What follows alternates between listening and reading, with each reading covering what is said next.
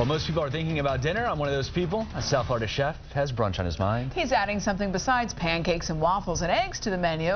Time to grab a bite with Belkys.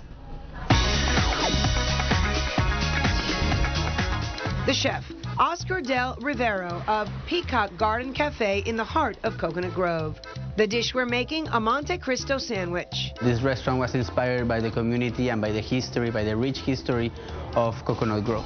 We serve breakfast every single day, and we serve brunch on the weekends until 2:30 with a little bit of a modern and also healthy twist.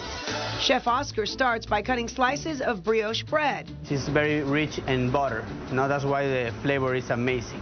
Then he makes an egg wash to coat the bread in. In a bowl, add eggs, whole milk, brown sugar, and cinnamon, and whisk this all together.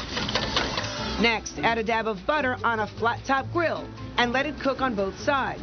This will make basic French toast. I want a fully cooked egg, and I want a little bit of a crust, although inside I want it a little bit soft. Now build the sandwich.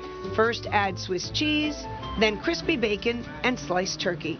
I just cover it, and I let it cook for a little bit longer. To plate at the restaurant, they cut the sandwich in half and top it with powdered sugar. They also serve a side of fresh fruit and hot maple syrup. Welcome to Peacock Garden Cafe. This is our special Monte Cristo Sandwich and our white wine basil sangria. Enjoy.